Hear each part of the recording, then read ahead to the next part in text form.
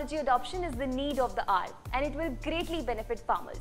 Taking a significant step towards promoting precision farming in India, the Union Ministry of Agriculture and Farmers' Welfare has issued guidelines to make drone technology affordable to the stakeholder of this sector. Let's know what are the guidelines.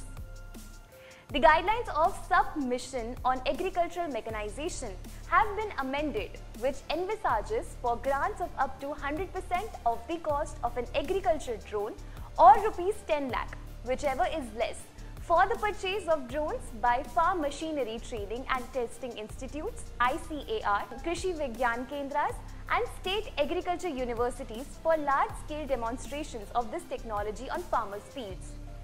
The Farmers Produce Organization (FPOs) would be eligible to receive grants of up to 75% of the cost of agriculture drones for their demonstration on the farmers' fields. A contingency expenditure of rupees 6,000 per hectare would be provided to implementing agencies that do not wish to purchase drones but instead wish to hire drones for demonstrations from custom hiring centers, high-tech hubs, drone manufacturers and startups. The contingent expenditure to implementing agencies for drone demonstrations would be limited to rupees 3,000 per hectare. The grants and financial assistance would be available until March 31, 2023.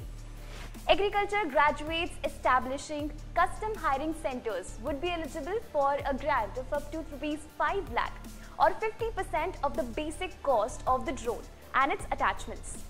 Rural entrepreneurs must have passed the class 10th examination or its equivalent from a recognized board and should have a remote pilot license from the institute specified by the Director General of Civil Aviation (DGCA) or from any authorized remote pilot training organization.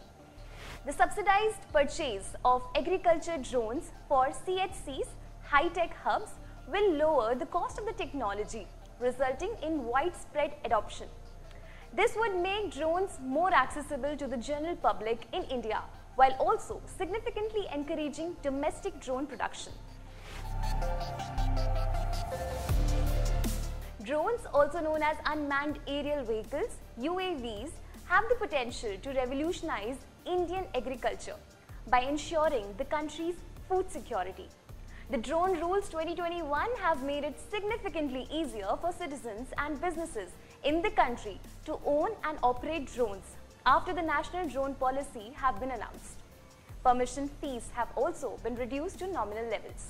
Drones have a variety of features such as multispectral and photo cameras and can be used in many aspects of agriculture such as monitoring crop stress, plant growth, predicting yields and delivering crops such as pesticides, fertilizer and water. They can be used to analyze the health of any vegetation or crop as well as field areas infested with weeds, diseases and pests, and the precise amounts of chemicals needed to combat these infestations can be applied based on this assessment, lowering the overall cost for the farmer. Well, that's all in today's segment. Thank you for watching.